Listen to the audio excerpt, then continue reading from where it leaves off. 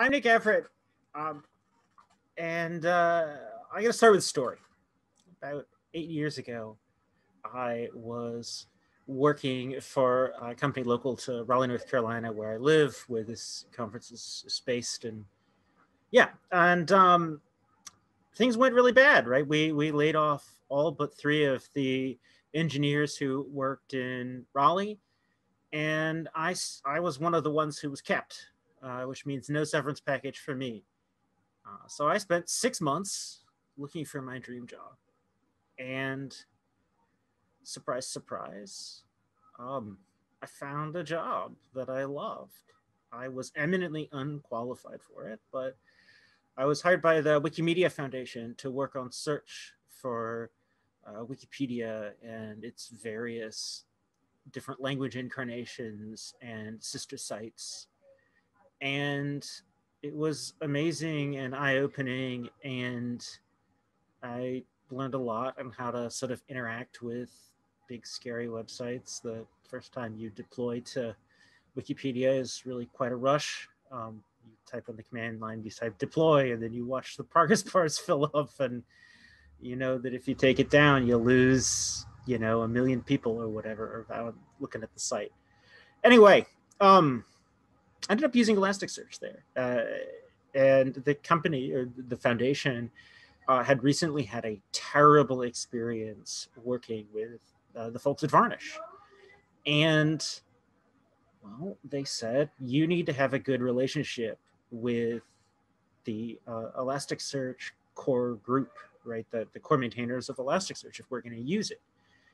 So, yes, please ask to talk early and often. Interrupt me, it's perfect. So anyway, I started contributing to Elasticsearch. I opened my first pull request long before we had Elasticsearch in production. I found some test thing and opened it and talked to one of the contributors, one of the maintainers a couple hours later, and we got it in a day or two. And ever since, I have been a contributor to Elasticsearch. And as dreams go, my dream job collapsed, and things at the foundation changed. It is a very unique and wonderful place with a wonderful mission, but it didn't work out for me. I was the chief engineer of a particular thing. They made a search thing, and I decided I didn't want to be a chief engineer. So I went to go work for Elastic as an individual contributor hacking Elasticsearch. And I've pretty much done that for the past 5 years now.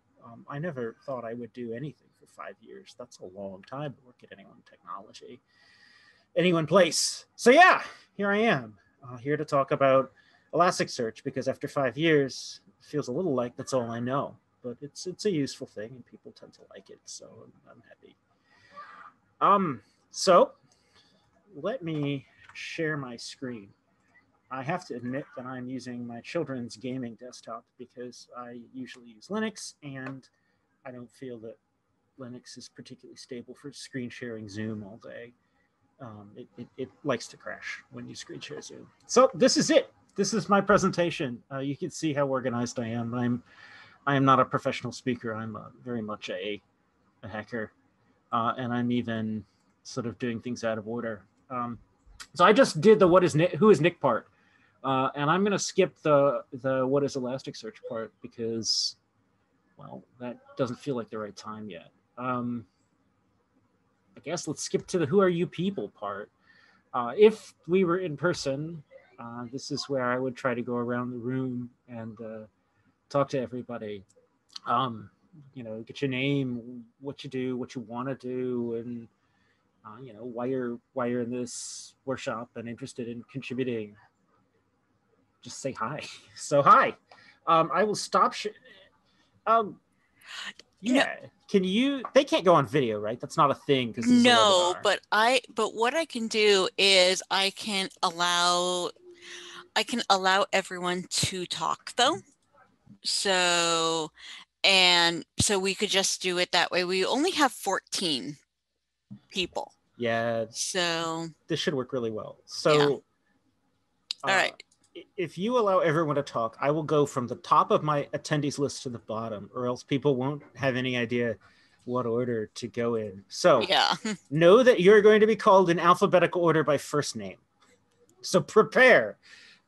Or not. Apparently, Ed has jumped in front of Andrew. So, Ed, are you ready? Can you tell us who you are?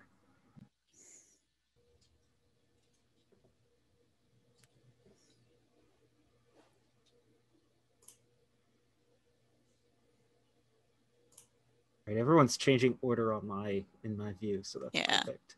Well, as you're promoting them. Yeah. Sorry about that. Well, I just asked Ed to unmute, so hopefully Ed will hear this and unmute. And like the last time I sat through the Kubernetes talk. If somebody had asked me in the middle of the talk to go off mute, to come on mute, I would not be able to. So it's okay if you can't or don't want to. Yeah. We can move on to whoever's next. In fact, frankly, anyone who wants to just come on off mute, let's do it. Let's do it that way.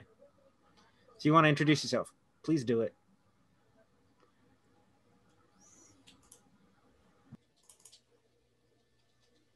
My name is Savannah, and I'm into data curation and ontologies and all that good stuff. And I'm just interested in what Elasticsearch is. All right, that's awesome. I'll have some what Elasticsearch is and how it works, but my plan is to go into the sort of hacking on Elasticsearch stuff pretty quickly. If it turns out that is that's what people are primarily interested in is what Elasticsearch is and how you use it, we'll do it with no preparation whatsoever. We'll have that talk instead.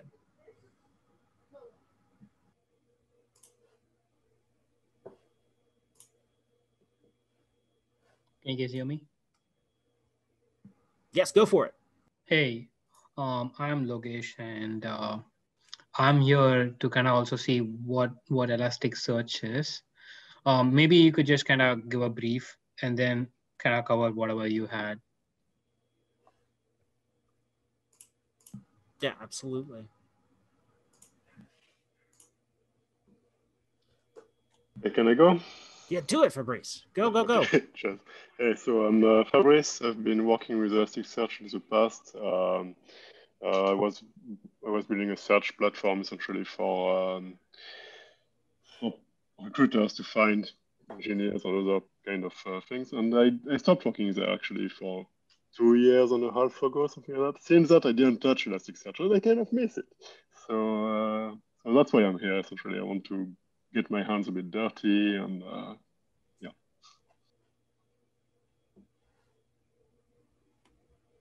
Awesome. All right. Anyone else want to come off mute and introduce yourself? Hey. Name's Jean Marcel, not related to Jean-Claude Van Damme, but I'm a DevOps engineer. I've played a little bit with Elasticsearch, but I kind of just want to learn a little bit more about it, like some of the use cases. Yeah, that's pretty much why I attended.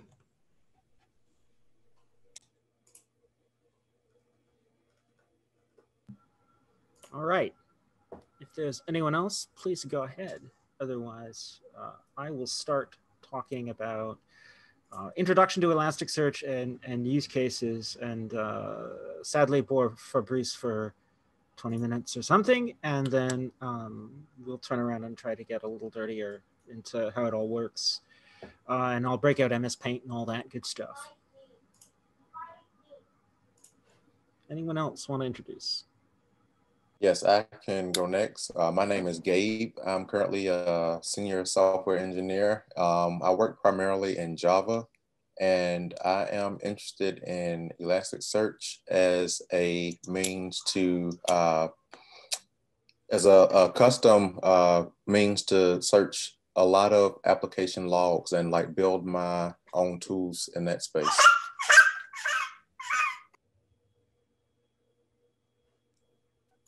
And my kid just affirmed that. I hear it. I hear it. That's good. Perfect. That's what these things are. Children all. I put my screen up here so that my kids may not bash it down and jump in front of the camera. But, you know, 2 hours is a long time. They may just do it.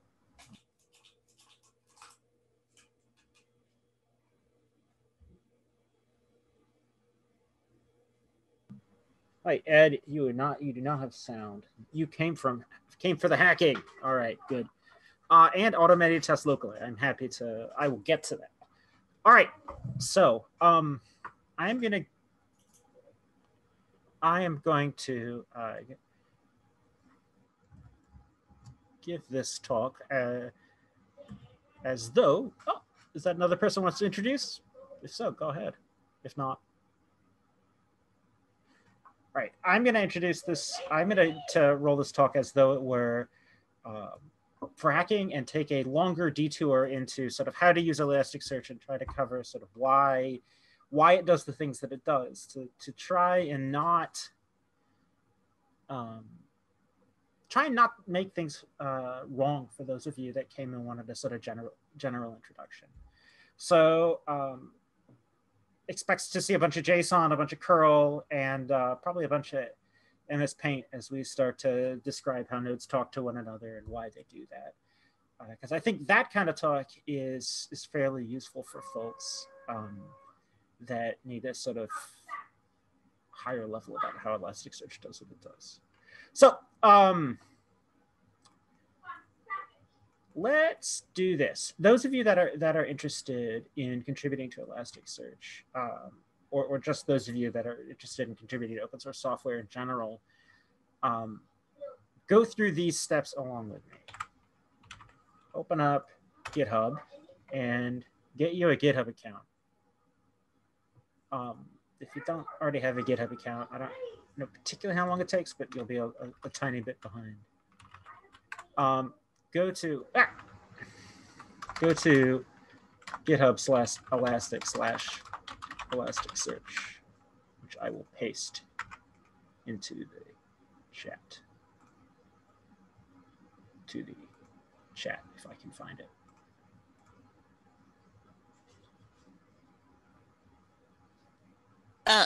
Actually, Nick, I will go ahead and oh, you got it. Just barely. Fast. I know. So look at my fixing things while I'm doing presentations. All right, so go up to this button in the upper right. It says fork, and click it, and it should take you to a page that looks like a photocopier. And then you end up waiting a good few minutes while GitHub makes you a copy of Elasticsearch. That's sort of step one for writing any real contributions to it. Step two is downloading the latest JDK, which you can just search Google for Java Development Kit. Click download. Actually,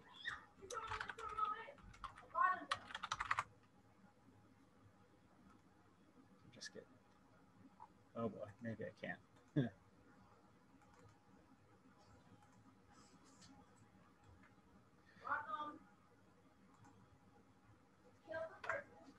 Okay, I have a copy of it. So you'll need to see.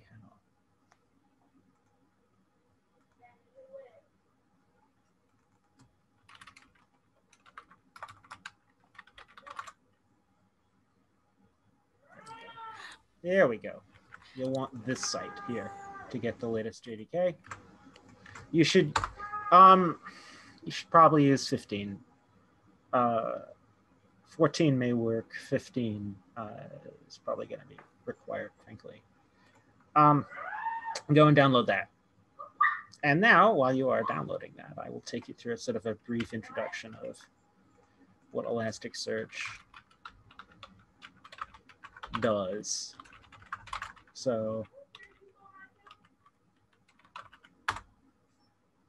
ignore the man behind the mirror for a moment. Oh.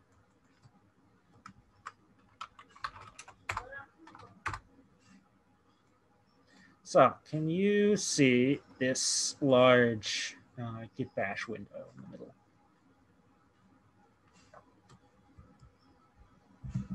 Yes. Perfect. Thank you very much. So I am running Elasticsearch. This is a thing that I promise you, and by the end of the next 20 minutes, you'll be able to do, running Elasticsearch from source. Unless we end up fighting with the JDK for a while, which is traditional, but we'll work it out. So, oh, there it goes, downloading a snapshot and taking an extra few minutes right at the top of our presentation. But Elasticsearch is a distributed, RESTful document store search engine thing. Those of you that are REST purists may not buy that, but essentially you stick documents in it that look like JSON. Say like this document here that I've highlighted on my screen that is a description of the talk that we're giving, or that I'm giving and y'all are participating in.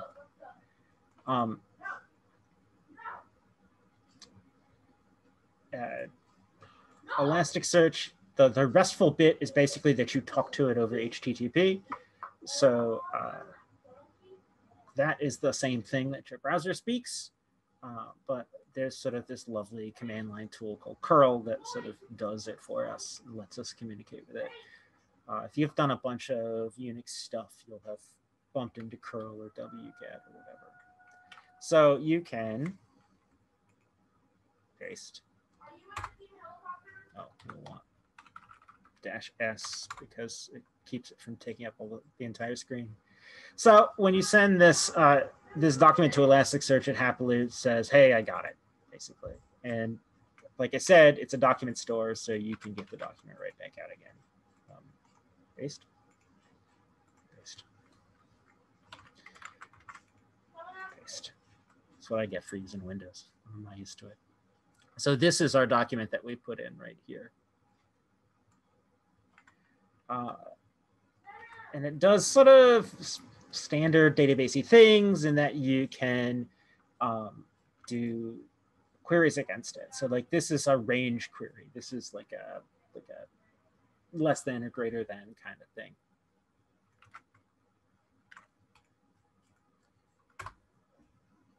And that gets our document back out as well.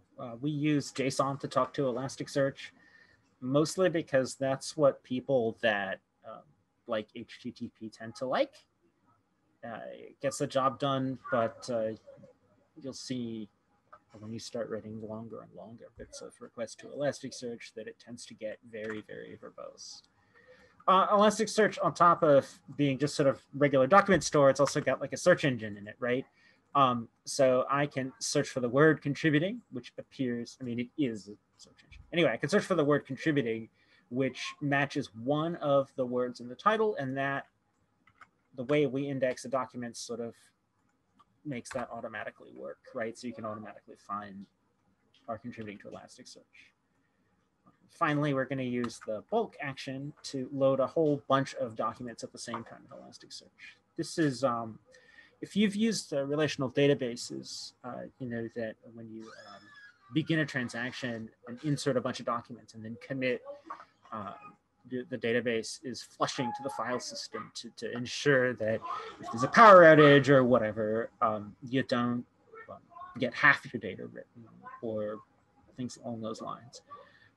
Elasticsearch doesn't have transactions and it doesn't have persistent connections because it's using HTTP. So the way we handle this is that you end up with this bulk write operation, because that's the thing that you tend to want to delay the fsync for. So this will just write a whole bunch of documents, like 6 or something, 1, 2, 5 documents all at one time. And because it's demo data, it's basically instant. And this takes the same results that we had before when you added a single document and adds it all to the output. And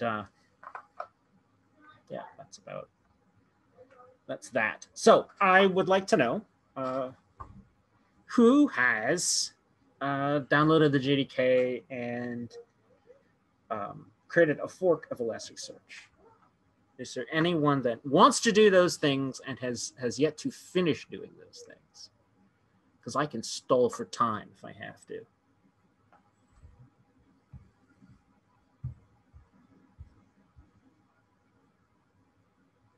All right, I am going to proceed as though you have completed all those things. So you should, I have yet and will, but you can continue. Great, Savannah, thank you. You getting stuck signing up for GitHub or something that I didn't warn people they had to do?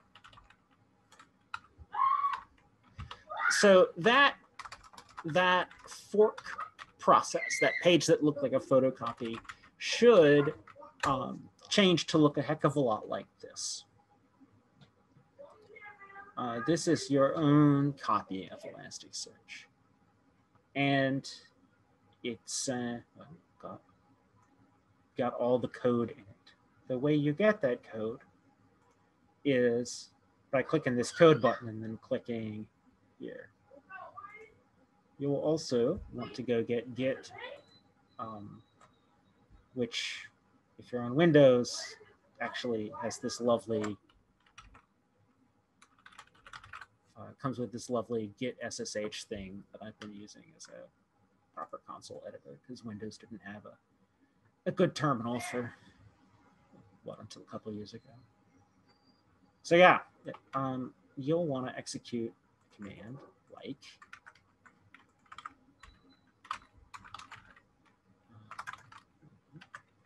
you want to go to some directory, and you want to execute a command that looks like this. Git clone, and then whatever this copies, whatever clicking that button copies from. No. That's also wrong. Thank you, Git.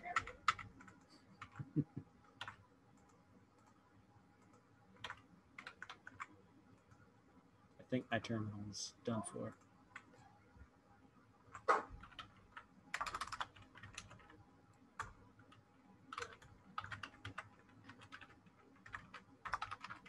You want to execute a command that looks like git clone and then whatever that pastes. So it'll look like git clone git at github.com, blah, blah, blah. And that will likely prompt you for your GitHub password.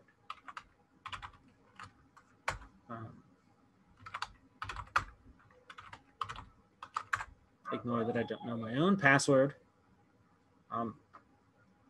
And then it will go and download Elasticsearch. So this will download your clone of Elasticsearch. Is any of this weird to anyone?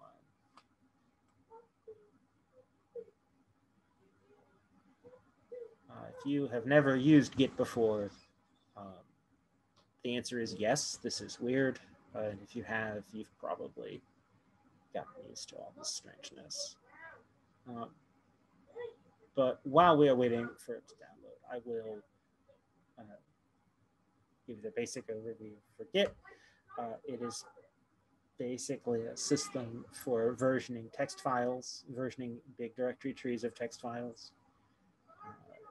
The idea is that you can make some change on your local system, stage them, and then write them to a shared log that everyone, or write them to a log on your system with an annotation as to why you changed them that way, and then share that log with other people.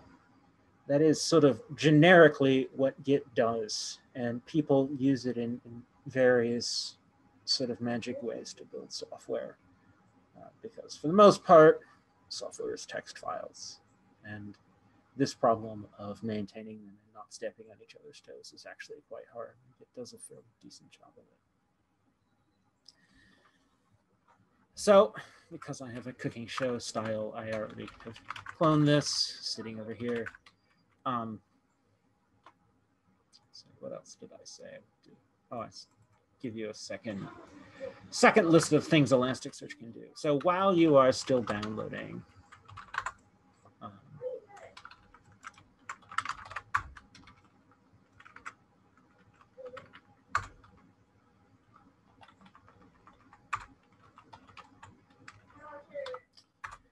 I will run it and run some more commands. Shoot, jump in, please. Okay, it looks like Ed, it's just me, but it looks like Ed has a question in chat. Yeah, okay. Mostly thinking of memory, but it's surprisingly processor and disk intensive. That's helpful to know as well.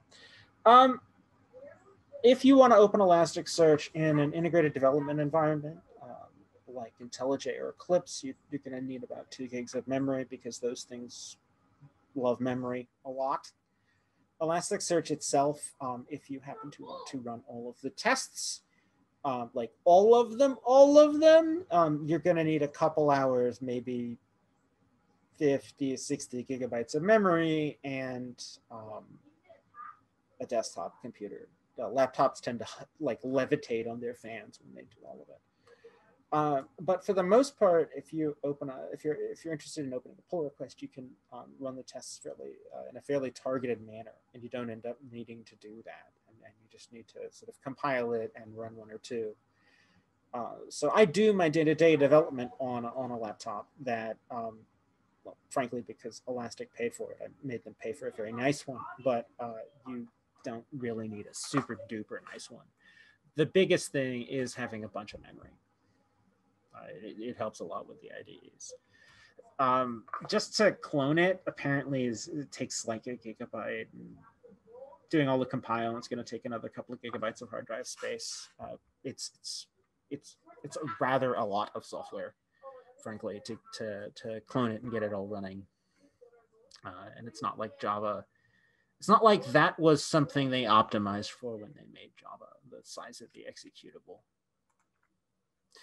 So while we've got, while you are cloning, I already did that bulk. I can talk about some other things that Elasticsearch does.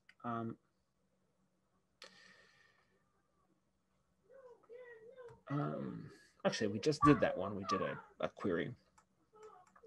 So Elasticsearch also does these sort of we call them aggregations. They are a lot like group bind statements in SQL. The idea here is that you can summarize many documents that are sitting on the Elasticsearch server without having to pull them all down to your local machine. So this one groups the documents by the value in a particular of a particular string field. In this case, the track field. So you see up here that I dumped some things with the track networking Elasticsearch and some things with the track databases into the system, right? Yes, I did. And so when I run this query, it says index not found. That's perfect. Oh, because I destroyed it when I Control-C it and started over. So we can just build it again. Go demo gods. Okay.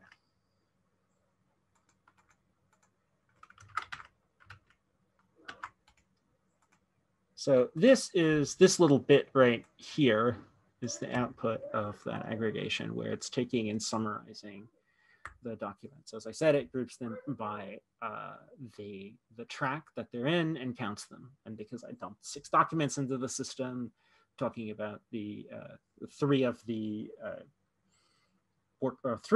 talks in the databases track and 3 of the talk in the track that we're in, the networking Elasticsearch track, it counts to 3. If you see here, I got other options, right? I can group by time. In this case, I'm grouping by day. So you see here that I made an error and I dumped one in 2 days from now, not tomorrow, but that it does group them. And you can sort of compose these things together. You can put this is the aggregation from up here that groups by time. And this is the aggregation that groups by term. So you can see when the classes are in particular days. You can see that the networking Elasticsearch track, I only indexed the talks for today. And you can see that for the databases track, I indexed a talk for what should be tomorrow, but I started the day after tomorrow and 2 talks for today. So Elasticsearch it sort of shines when you can use both of these things together. When you want to search for some particular piece of text, either in its very search index English and analysis ways, right? Where it's like you saw here that I was able to search for the word contributing, even though that sort of is some word inside of the title. So it shines when you need to do that, or you need to summarize lots and lots of documents. And it especially shines when you need to do both of those things together. So I think it was Fabrice that said that they had built a search system for resumes and folks like that. The way that you do that, and he's honestly going to know a heck of a lot more about it than I do, but the way you do that is by building some JSON document, like, here we go. So see how I built this JSON document that has a timestamp and a track and a title. So you'd build some JSON document that describes an applicant, right?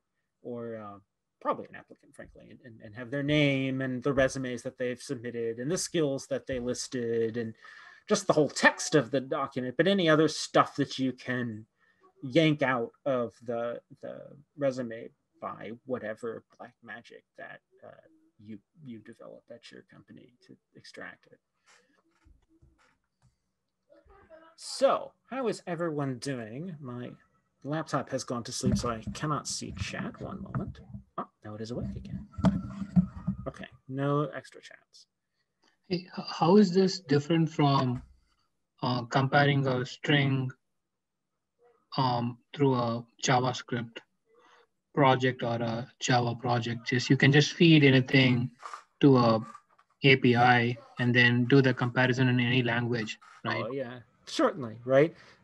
If you just have to do some string comparisons in just your, like if you've got stuff in memory, if you've got stuff that fits in memory, then there isn't really any point in using Elasticsearch, right? Or, I mean, I guess one of the reasons you may wish, I'm pinging. Yes, so search relevancy is is one of the good answers, but another answer is that it sort of wraps these comparisons and wraps these documents in HTTP. So it's the same sort of reason why you would use a database at all, right? Or a MongoDB or whatever, right? You want to put these documents somewhere that isn't your application server. Partially that's because you want to be able to shoot your application server and replace it, or because you want to be able to expand the number of application servers, but because you just don't want to make the application servers have enough disk space, or even maybe you don't even want them to have real disks, right? They have ephemeral disks that die when they go away, but the disks that you give Elasticsearch gets to live. But on top of that, it's nicer because Elasticsearch builds data structures up front to make these searches fast. So when I searched for the word contributing, Elasticsearch did not have to go through all of the documents in the database or in Elasticsearch. In fact, it only looked at one, right? Because what it does when you give it a document here like this is it takes these, it takes all of the words and it breaks them apart into words, and then it builds an index with the words. Actually, it's sort of better than that here. Let's get a code editor so that I can show you. Thank you. However long that takes. The other thing, the thing Fabrice said that I didn't get to yet is search relevancy. That's when you are making, when you make on-site search, right? So here, let's just go away. Come on, my children are going to be upset at me that I've made desktop icons, but I think they'll have to be okay with it. Yes, please. All right. In a moment, we'll go back to this, but let's talk about search relevancy.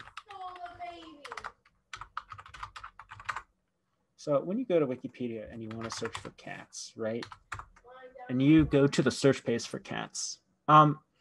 You see how you get cat, then cats, the disambiguation page, and then polydactyl cat, and then the musical, and then like cats and dogs, presumably the film. Yeah.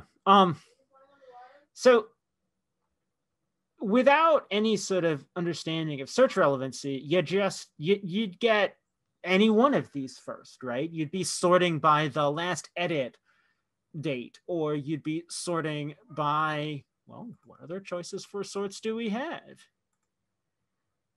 Creation date, or the length of the article, or something silly. But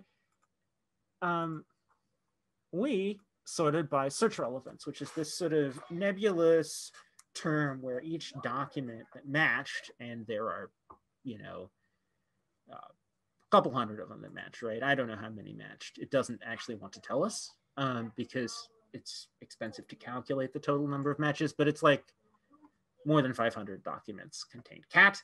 And the fact that you get the top one on top is useful. So it assigns a score to all of them and basically sorts by score. That's this concept of search relevancy. Another thing that it does that is useful is, like I said, it cuts it cuts text into words, right? So if you have, say I wanted to index this, the first thing it does is it takes the whole big long thing and it indexes that as a keyword. So if you want to search for an exact match, you can do it. But then the next thing it does is it analyzes it. And you can think of analysis as like, it's sort of this lossy transformation that you can do to text that will make it so that when you ask for the text back, you get the same thing. So we'll use my search for cats as a first example and then bounce to this other one next. When you search for Wikipedia for cats, Elasticsearch will take that word and it will say, well, that's just one word, one English word, so it doesn't have to do any work there. And then it will run it through a bunch of English token filters. These are things that modify the word. So they take the word cats and they strip off the S, right? And search for that word. So in particular, we found the word for cats, right? Or we found the page for cat, not cats. It figured out that cat is more important than what I search for than that. Another thing that ends up happening is if you search for cat and dog, right? So you search for cat. Let's search for cat dog, right? Let's see what that manages. Not Catholic Church. It actually finds a television show called Cat Dog, which is pretty good. It's a pretty good match. But what this thing does is it cuts this into two words, right? The word cat and then the word dog. And then it does a search for pages that contain the word cat, and pages that contain the word dog, and then pages that contain the words when they're near one another.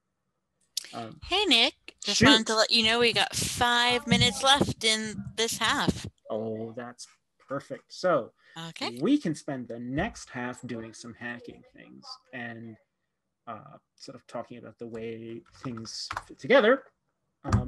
But we can spend the next 5 minutes talking about search relevancy and how these things are useful. In a sort of more like a bigger example, imagine the word like running, right? How should when you want to do a search for something like that, you end up wanting to remove the N and ing part of it and cut it down. So there's sort of a lot of things built in to Elasticsearch to try to find the thing that you're looking for. And this is actually a really kind of an interesting game because as you do more and more transformations, you make the search find more and more and more results, but you don't necessarily make the results better, right? If you search for the word running and you want to find documents that literally contain the word running and not the word run, then sometimes it's difficult to do that. Like, this is why if you go to Google and you search for running, you get the right answer. Google's very good at this. No, Google, you don't get to know my location. But like, this is why Google has this quote operator, right? And you get to get exact matches. We have that too, right? To be or not to be. That's strange.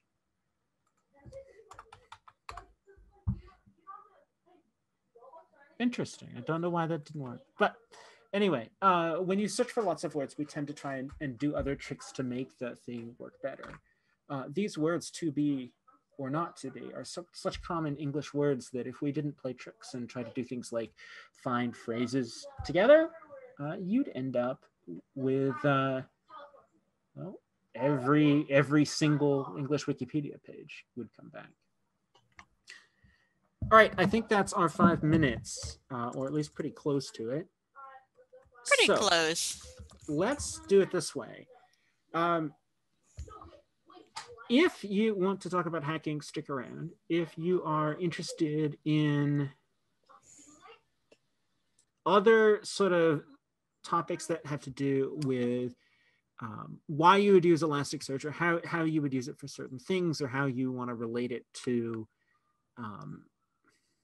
certain ways data is structured, head to the Elastic booth and talk to those lovely folks, either tomorrow morning, which will be me, that is my official booth duty, or right now. And you will talk to some folks who honestly are probably going to know more about how you apply Elasticsearch to different use cases than I do, right? As I said, I for better or worse, I built this page that you're looking at, right? And so I understand how you'd use Elasticsearch for searching logs, and I understand Elasticsearch, how you'd use Elasticsearch for searching corpuses of text that look like encyclopedias or dictionaries or resumes or whatever. So I understand those two use cases, but once you start talking about how you use Elasticsearch to handle security events and suss out intruders and stuff like that, which are all products that are built on Elasticsearch by Elastic, the company, I don't know, frankly, and I would go and ask the people at my booth for help if you asked me anyway. So if that's what the kind of thing you're interested in, go and ask the booth either today or tomorrow. And if you want to learn more about hacking, come back in, what is it? 15 whole minutes. 15 whole. All right, so let's get to this. So I presume everyone that is left is interested in hacking Elasticsearch. Or if you are not interested, you're interested in watching me flail around trying to explain it to people that are, which sounds like fun to me, frankly. So I hope you enjoy it. So if you have finished cloning Elasticsearch, you should end up somewhere like this.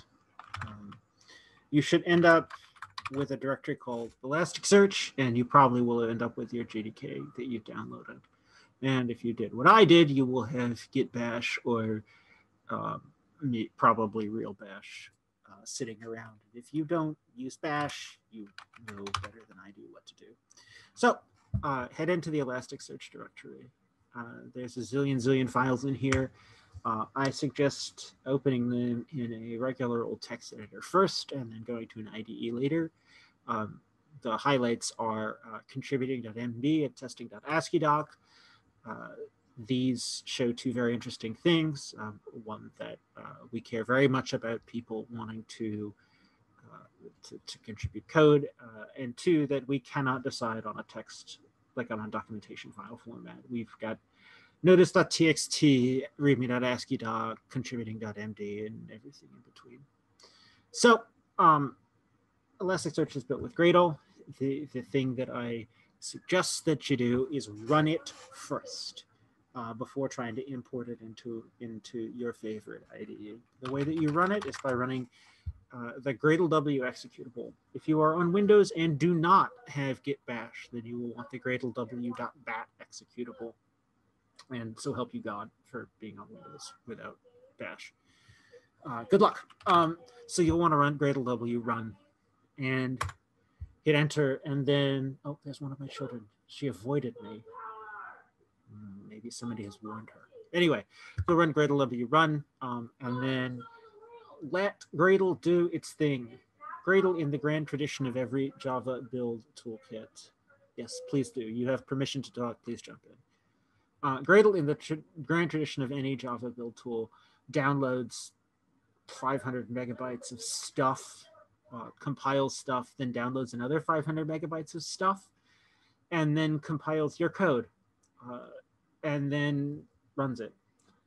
If you're curious about why we use Gradle instead of the massive zoo of build tools, I'd be happy to talk about it. I was involved in that process. But you should, after something like 2 or 3 minutes or more, depending on your CPU and disk speed, get something that looks very like this. You will see that way, way above, there's a line that says starting, and you will see an amazing number of extra stuff. When it gets quiet, it's ready. It used to be, our startup used to be cleaner, but now it's gotten loud again, and someone's got to go and make this word the actual signal that we're ready. But for now, when it gets quiet, it's ready. And Elasticsearch will be available at port 8080 with the password, with the user Elastic, the password. Or sorry, it'll be available at port 9200. That default username and password is a default for development only. If it's when you actually download it and run it, it'll scramble something up for you and you'll have to deal with it there. It's been so many years since I did that. I actually couldn't tell you how to do it. Follow the docs. I hope they're good now. They were good before. Anyway, for development, you run Gradle, or you run Gradle run, like I said, and then you can curl on port 9200 with the username Elastic and the password. Okay, so folks, where to go from here? Some folks said that they were interested in running tests. Some folks said that they were interested in hacking and seeing things. And some folks were interested in other things, and I sent them to the booth. So for running particular tests, actually, let's start with an IDE first. Get it open on an IDE, then go to tests while the IDE is opening it, and then come back to the IDE. Is that okay with everyone? If not, come off mute and tell me. And if you don't have permission to come off mute, I'm very sorry. There's only one person, and it's because he's running an old version. So Matt, sorry about that. Sorry. But silent sounds like assent. But yes, everyone, I have taken. You do not have to raise your hand. So I can just speak in all of you grown-ups in a small group of 10. If you have comments, just have at it. So let's make this a nice interactive thing at the end of the day. All right. So you have 2 choices if you want to open Elasticsearch up in an IDE. And realistically, you have 1 choice. If you are not in love with Eclipse, you should use IntelliJ. So I will say this again. If you are not in love with Eclipse, go get IntelliJ, download it, install it, and start it. I am in love with Eclipse and have used it for so long and am used to its terrible, terrible, terrible quirks. So that's all I can show you. And here it is, having imported Elasticsearch. Apparently there are many, oh yes, I can go through these to fix these. Okay, so when you start, at least in Eclipse, you go import Gradle project and then point it at the root of Elasticsearch. And then wait 5 minutes for it to do its importing. I suspect IntelliJ is quite similar. The instructions for IntelliJ are available in contributing.md. So we give a specific version that you need to get and a way to get it apparently, and how to get it all open. Got it? Once you have it open, Eclipse has a few extra rules that you have to do, but you can see me do them here. I will just do them while we're here so you can see them. You have to fix the import order because Eclipse, because of Java, basically. The way Java is, you import a million things. So you want to import our standard import order, change these to a very big number. Apparently not that big because we never use those. And it looks like we have a question from Ed in chat. Is it reasonable to do everything in VS Code? You find yourself wanting IntelliJ or Eclipse real fast. I have never got VS Code useful for debugging. I have gotten it working fairly well with the IntelliJ, or sorry, the compiler server for Java, so the VS Code Java plugin. I have gotten that working fairly well. It does a pretty reasonable job. Officially, we support Eclipse and IntelliJ and running it on the command line. And the command line is obviously the real version. That's what Jenkins does, and that's what builds the packages and everything.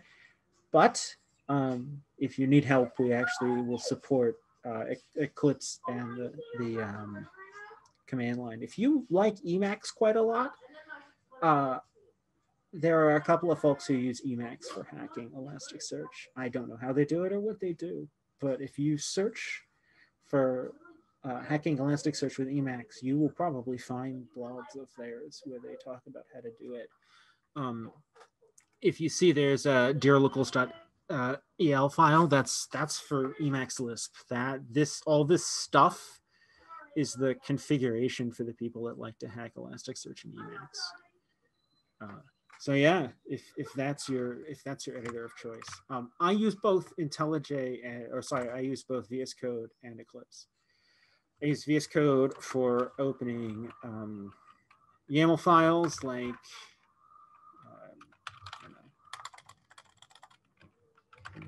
YAML, for instance. Oh, that's lovely.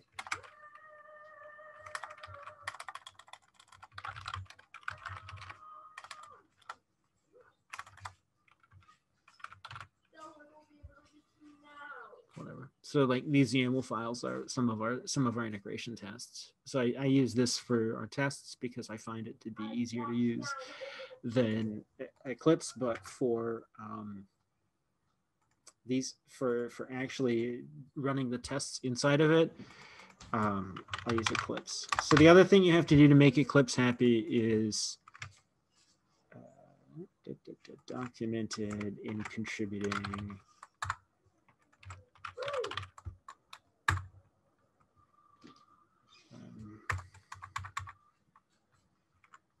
There's something about cyclical dependencies you have to turn off. Oh, and the file, and there's instructions for importing the editor, but we can ignore that. Let's just, it's in here somewhere. Java, compiler, errors warning, cycle.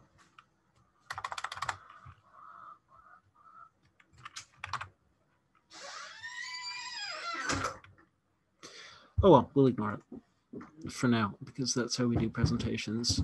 We do them with a million errors. Whatever. So, Elasticsearch is broken up into like a million billion modules. You'll see that we have a build tools, which is that's the actual Gradle project that builds Elasticsearch. In and of itself, that Gradle project is a many thousands of lines piece of code. so it's fairly complex. The client is a high-level and a low-level REST client to talk to Elasticsearch.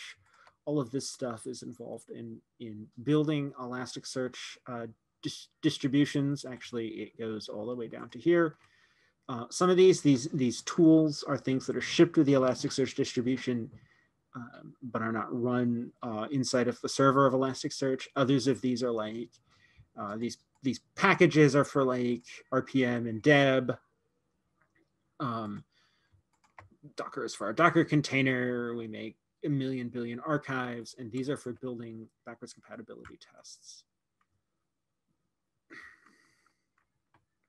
The actual core of Elasticsearch that you end up playing with is in the server, which, if I can find the letter S, if you have imported this in Linux or OS X, you will not see all these underscores. You'll see colons, because that's the standard way that Gradle writes its files, or Gradle separates its projects. Windows does not allow colons in project names because reasons. And so we just replace them with underscores, because underscores is, it allows them. So yeah, this is all the Elasticsearch. This is the code for the core of Elasticsearch. Sort of two interesting things about this repository as we talk about it, crack it open in the editor. This repository contains files licensed under 2 different licenses, and you can generally look at the top of every file to see the license. These are under the Apache 2 license. So everything, basically everything outside of the expac directory is licensed under the Apache 2 license, and then everything in the expac directory is licensed under this thing called the Elastic license. The Elastic license is a license that lets folks read and write and contribute software and run it in for tests and things like that. But then has to get a license for using the software from Elastic. So essentially, Elasticsearch is a big open source project with many, many plugins, some of which are also Apache licensed. Others are licensed with this fairly open Elastic license that lets folks read and write and file bugs in GitHub and that sort of thing. But not all of the, you do not have permission to do everything that you would do with the Apache license stuff. The Apache license lets you do whatever you want with the software, right? Some of the things that are in the expac directory are also free, right? But they are free but licensed. They're like free as in beer, not free as in speech. Anyway, if you don't know that, that is a very old open source expression, I guess. Anyway, let's talk about running tests for a minute before we dive too deep. Let's open up some actions. All right, and then we'll get to tests. So, do any of y'all remember how I performed this bulk action over here? This action looks like this: test underscore bulk, and then has this refresh and pretty operand, refresh and pretty URL parameter. So that is defined by the REST bulk action. You see here that I use open type. I have no idea what directory this is in. I know that it's in the server. So if I click this, I know that this is under the server. So this is sort of shipped with the core of Elasticsearch. It's not in a plugin. It's not in a module, which are plugins in the core. But I don't actually know what package this is in. That's pretty standard for folks that hack Java. These packages, you end up with millions and billions of different packages, directories containing the software, and then you never know. So this REST bulk action defines where the thing is, and you see here that it's got 4 different patterns. You can put or post this action, and you can specify the index or not. And you see here that that parameter refresh that I used is here, right? So I use this refresh parameter just without setting it to a value. So you could actually jump back and see how this parsing works. This request.params will get you a string. I believe it gets some special, well, let's check. I believe it gets the empty string if you define it but don't set a value. So you see we have some special code to parse these refresh parameters. Here, indeed, the empty string, which is what I passed in for refresh, gets immediate refresh, but you also have the choice of no refresh or wait for refresh. So many years ago, this used to be a Boolean, as you can probably tell. So when you did a bulk operation, let's crack that open in VS Code to play with it. When you did a bulk operation, you used to be able to do refresh without anything, and that would force a refresh to make your documents visible. You used to be able to do refresh true to do the same thing, or refresh false, which was the default, so you could leave it off, and that would not perform the Elasticsearch refresh. So that's sort of the basics of a little bit of basics of like how request parsing goes. Let's look at how requests are actually executed. So this thing builds this bulk request object, right? So this is a request to further down in the system. Elasticsearch sort of respects the back in the day, people talked about Java applications in layers, right? How there was like a REST layer and a application layer and a storage layer or something. Elasticsearch doesn't, I don't think any application ever really did that. Elasticsearch has a REST layer, and then it's got everything else.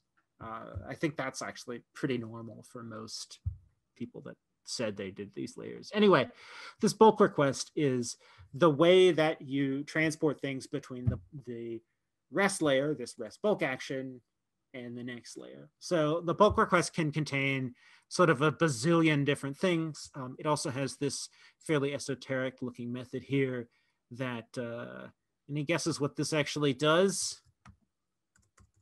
I give you a few seconds in the chat to guess. It's kind of fun.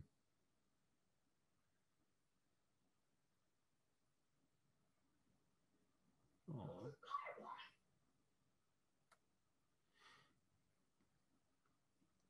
So this allows Elasticsearch to throw the request over the wire.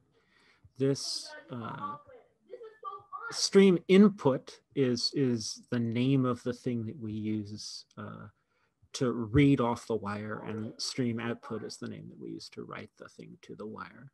So somewhere else in this object, there's a write to method that takes a stream output that is the mirror of this.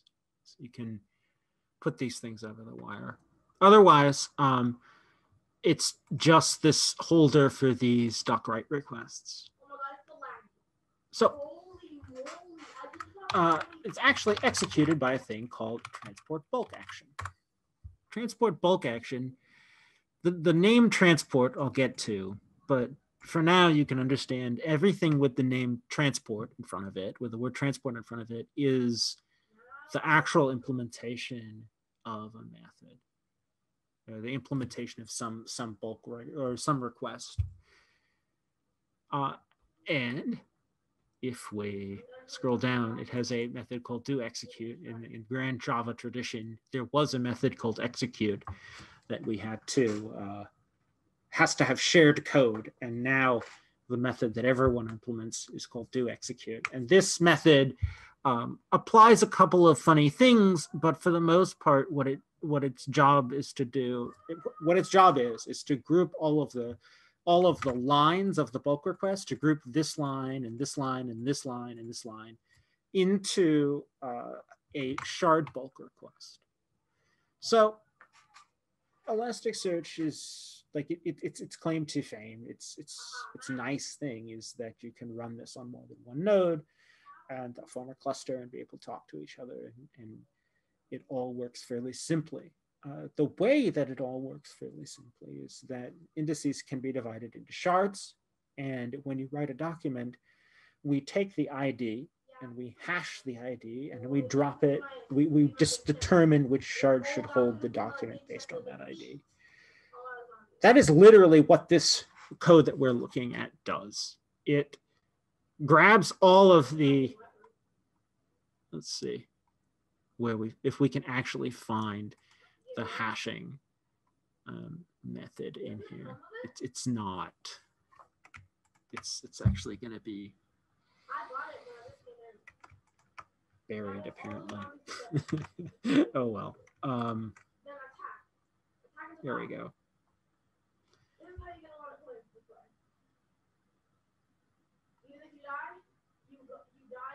It's going to be in here somewhere. This is where, here we go, request by shard. So wherever we built this, here.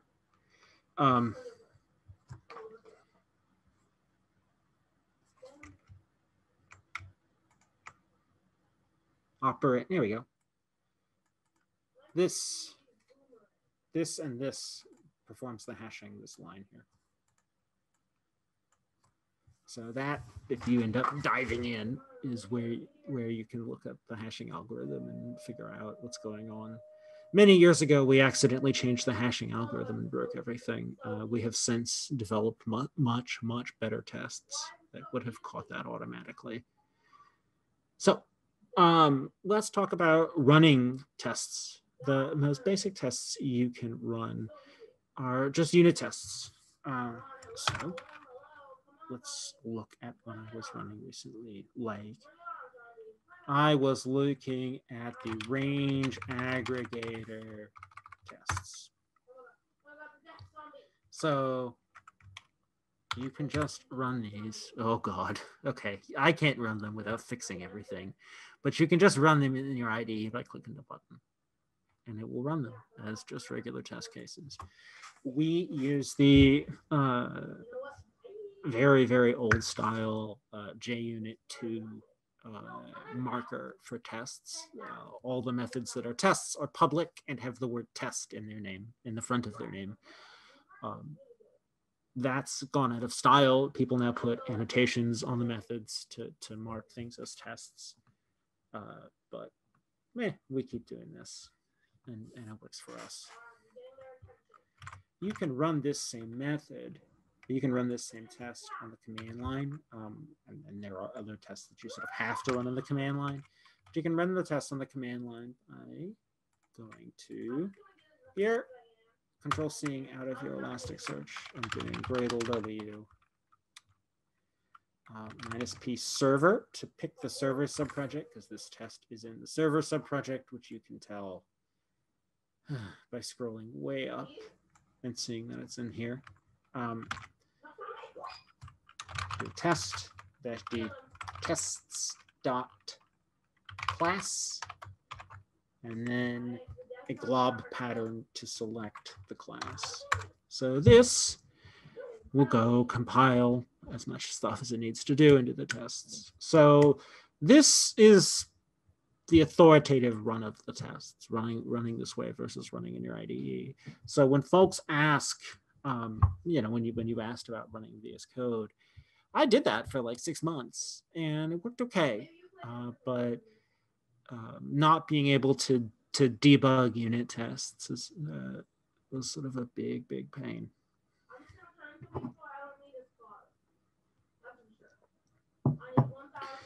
So yeah, this ends up having to compile the other half of the world, right? I suspect that Elasticsearch has more tests than it has code. That's also pretty normal for software projects, as I've come to realize. And yeah, Zoom is eating up our CPU, so that's why I'm stalling for time while the server compiled test Java is now just finishing. So now it will boot up the test runner. Elasticsearch has somewhere between 3 somewhere between 2 and 4 different kinds of tests. It has the kind of tests that everyone is used to in Java, and that's the ones I just showed you, right? It has these unit tests. So that actually executed it. And I promise you it wouldn't take a minute, 26 seconds. Most of the time, most of that was spent compiling and waiting on Zoom, frankly. But it is significantly faster to be able to run it in your IDE if you can. And there we go. That ran all 34 test methods on this class. I'm not sure where they all came from, but they're mostly there. The other sort of tests that we have are tests that stand up an entire Elasticsearch cluster inside of a unit test. These are really wonderful and really terrible at the same time. They all extend from this ESInteg test case class, and I'm going to find us a good example of one. It used to be that these were the only way that you could run complex tests. So you ended up with everything being tested this way. Let's try function score IT. Here we go. So this is one of them, right? This tests just a query. It tests a fairly simple query, but it stands up a whole Elasticsearch cluster with maybe 4 or 5 Elasticsearch nodes in the unit tests in the same JVM, all communicating with itself. And it can take quite a while. And you can run that in your IDE, and it works, which is good, but it is very not real. It's very lying. It doesn't. First of all, it uses these scripts that aren't real scripts. You can see that we have a script here called doc num value, and that literally is implemented right here in Java, right next to it. So it's not using the real scripting language that comes with Elasticsearch. If you want to do real tests, there are REST tests that you can execute. And these ones, they are not actually contained in the server, but they're sort of in other spots. Let's do like rolling. Oh, okay.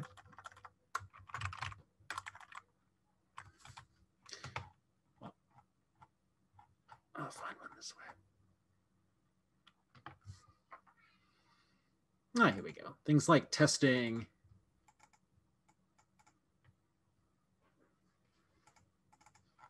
This is like a test where we try to use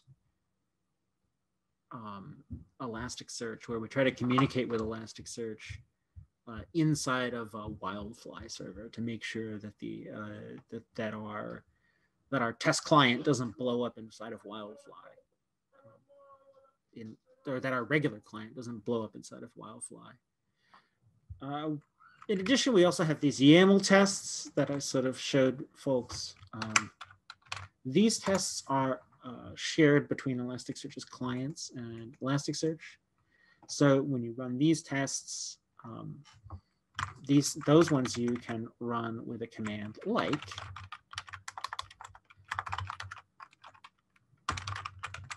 this. The REST API spec directory has most of them in it, and that will run zillions and zillions of tests that we've got for Elasticsearch that we share with the clients. In addition, we also do some magic to the documentation. So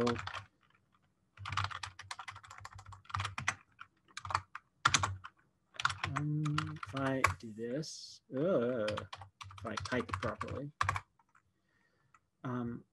So if you look over here, we have a docs directory, right? And then we have things like, in the reference, we talk about how you use the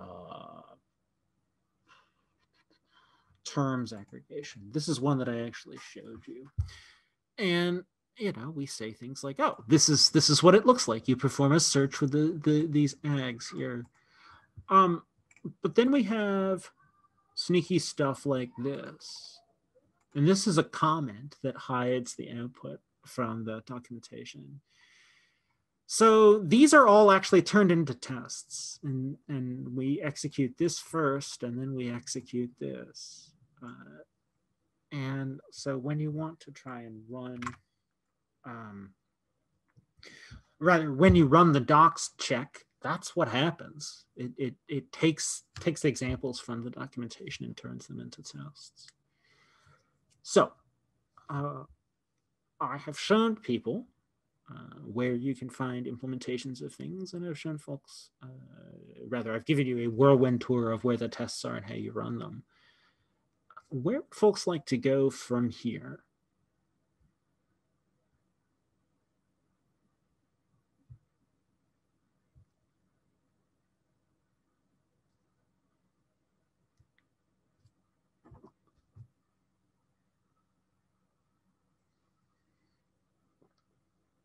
What work needs to be done?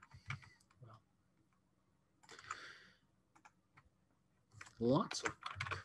Let's look up. So, that is something I even said I would do in the description.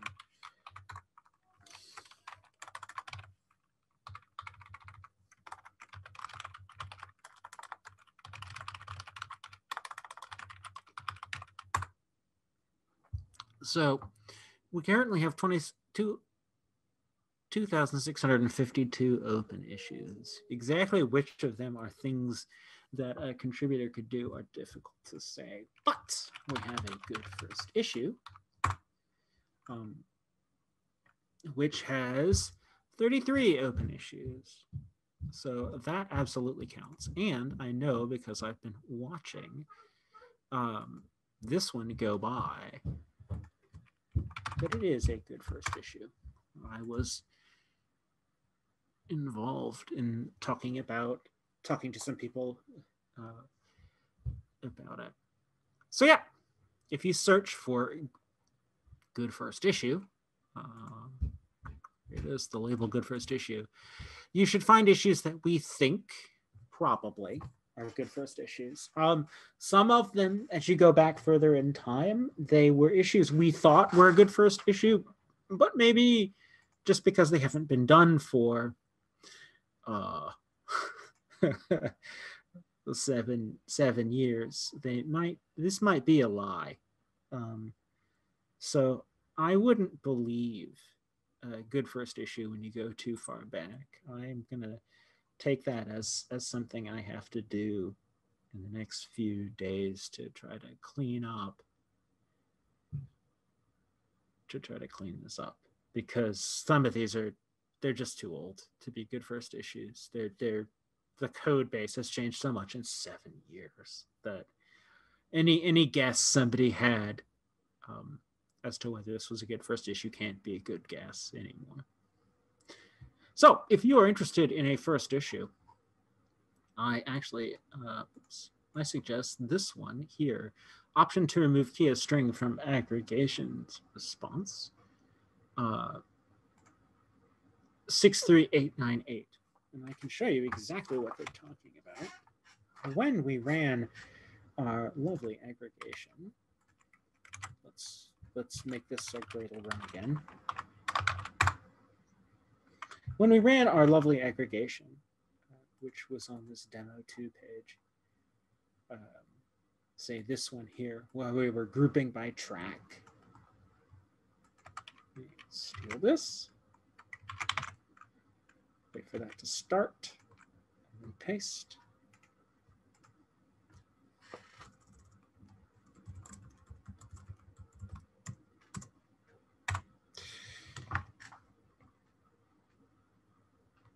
Oh, so that's not it. I apologize. It's one that looks like this. When we were grouping by, yeah, here's the one where we group by track.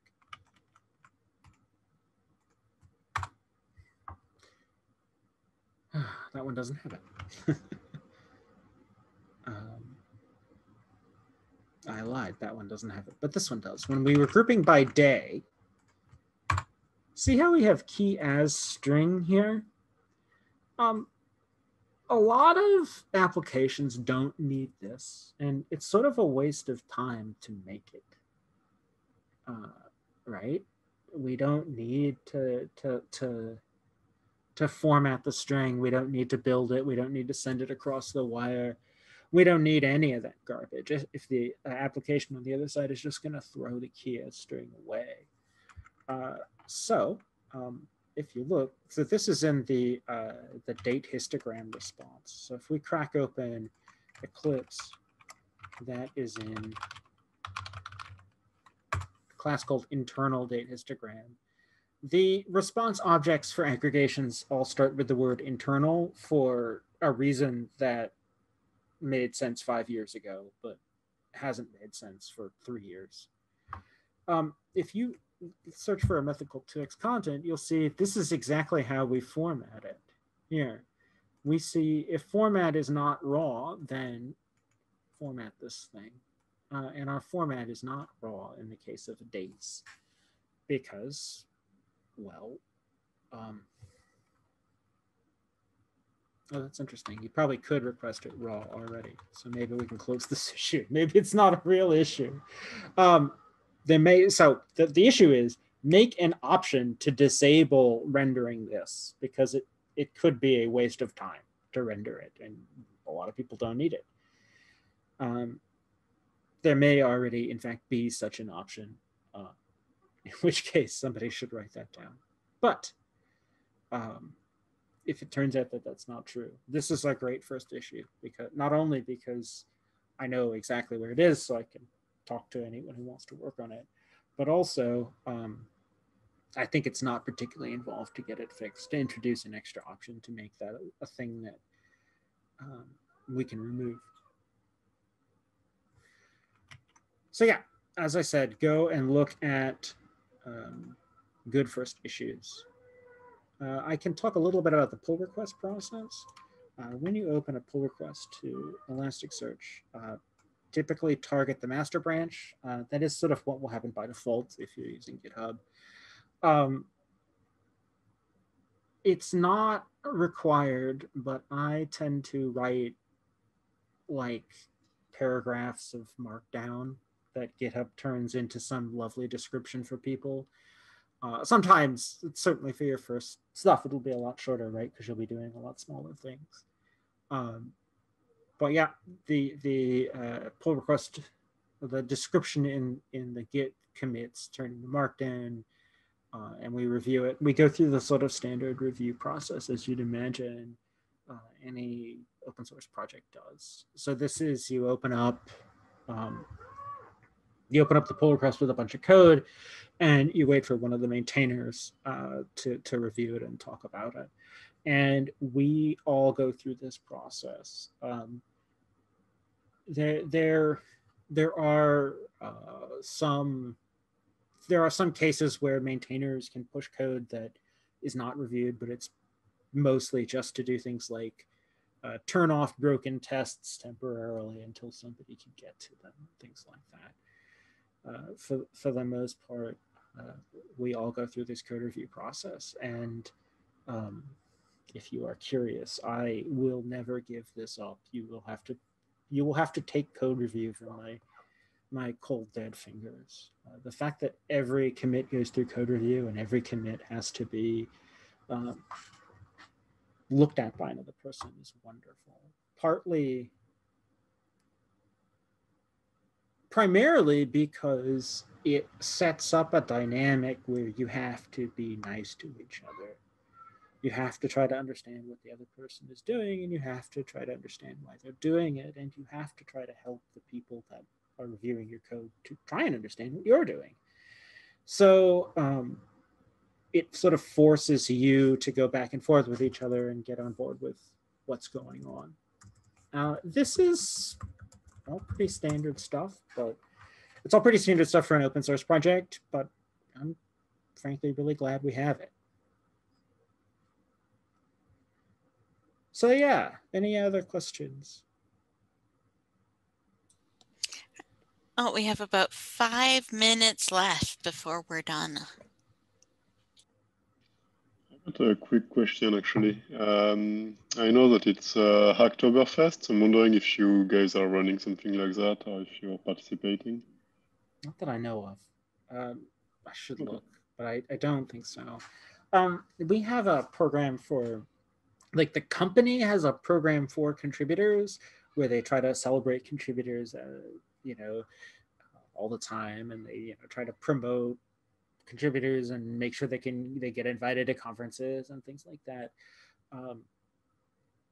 Oddly, oh Travis, oddly, a lot of the contributors nowadays don't come contributing to Elasticsearch. They come contributing to other projects that are under the Elastic umbrella. I don't know why. You know, part of that is Java, right? People aren't in love with it, but it gets the job done, right?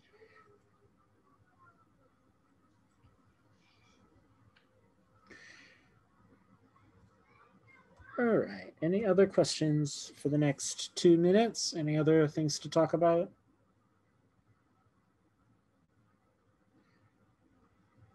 Not going to answer that pressing question from Travis. Oh, but it didn't. I know.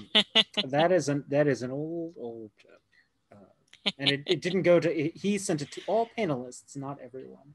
Pro tip for those of you that that are going to be doing chat. There is a drop down under 2 and in Zoom, and you should always switch it to all panelists and attendees. If you don't do that, it tends to default to all panelists, so only the speaker gets the message. And if the speaker isn't looking, they'll never see it. And in general, in these things, like, it's nice to have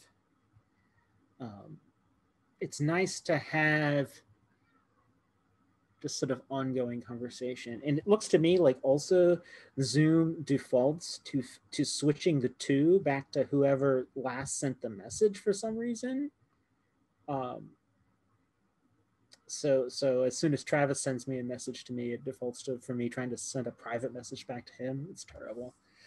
Other resources that I'd recommend: YouTube videos and walkthroughs. There aren't a whole lot of YouTube videos or walkthroughs of the Elasticsearch code base. There was me giving a presentation fairly similar to this, but much shorter, and two or 3 years ago at ElasticCon. So you could certainly find it, but I don't think it's any good. Partly because I don't think I'm super great at giving these, and partly because, frankly, 3 years is a long time and things change in 3 years. And also, it's a different setting, right? Like, doing these things, this setting is rough because I can't go to your laptop and talk to you and sort of understand the things you want to do. And, you know, one thing I really miss about this is, like, I have to ask, all right, who's done cloning? Who's doing this? And, you know, is this a thing?